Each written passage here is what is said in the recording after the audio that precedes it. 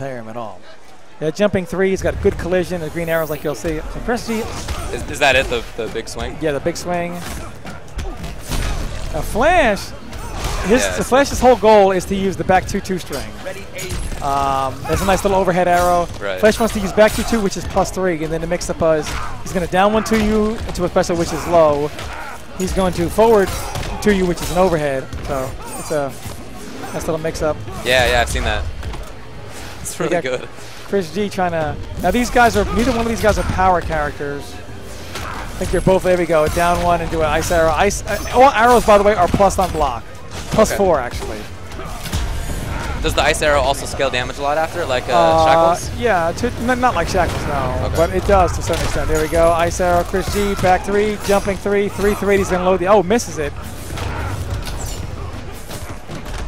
That down 1-2 into that special. Now you notice meter is not used in this game like other games where you don't use the meter sometimes if the move is blocked.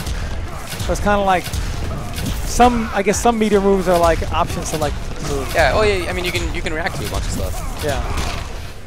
You can react by making your move safer if that's what your meter does, or you can react to it by dealing more damage. And he had some good overhead, gets caught by electric arrow.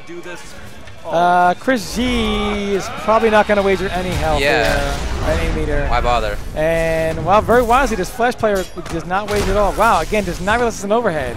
That was actually pretty smart. He only bet 1 bar because he expected Chris not to bet anything. Yeah, that's 2 bars. Actually, 2 bars is 25%. Oh, okay.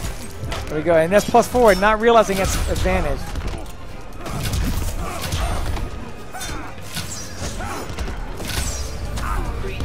Nice. Time for the grand finale.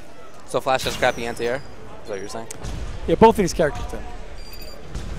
A lot of the anti-airs in this game involve jumping moves, like preemptive jump 2s, jump in 3s. Okay. Basically using the collision of your own jumping attack to, and then you'll get a full combo for that. And unlike MK9, the combo won't be scaled. Well, off the jumping attack. So like MK9, you see a jump air-to-air jump punch. The combo is drastically scaled. In this game, combos scale off uppercuts, but they don't scale off air-to-air trades. So if you were to get a jumping 2 into a ground combo, it'll do the exact same damage as if you got a jumping 2 on a grounded opponent. Okay. So while people say that's not, an air-to-air I like, you're very well rewarded for it when you do get it. So Plural's gone with green arrow too. He's green the one arrow in the green on the right. They're both kind of throwing arrows at each other here. Nice sweep. Plural's got those fire arrows loaded up. Now you can fuzzy guard it, but green arrow can mix up the last hit of that overhead string with a low arrow. And there we go. Misses the slide. Oh, a good throw break. Nice set. Yeah, that was good.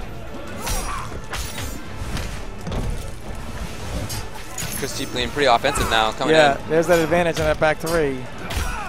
Forward 2 trades. Nice throw by ChrisG. Going to put him in the corner. Is he going to use the bomb? No, it loads the arrow up. Wow, that was pretty fast. Got to watch out for the interactable now. Neither one of these guys are really using the interactable. He was right there for it. Wow, good tech again. How many frames do you have to tech, do you know? Very early. Okay. Yeah, and when you wake up attack, the wake up attack has to be done on the front of the tech roll, not like MK9 where you can do it late on the tech roll. It's very difficult to get up in this game. The person, oh, there we go, done. Oh, that's smart. Yeah, you can't wager out of that. You can't wager out of that, and that'll be it. And you can't wager out of the back 3, so he's going to get. If that wouldn't have killed him here, back 3 and forward 3 are both unclanshable, so he could have got back 3 again. So. Okay.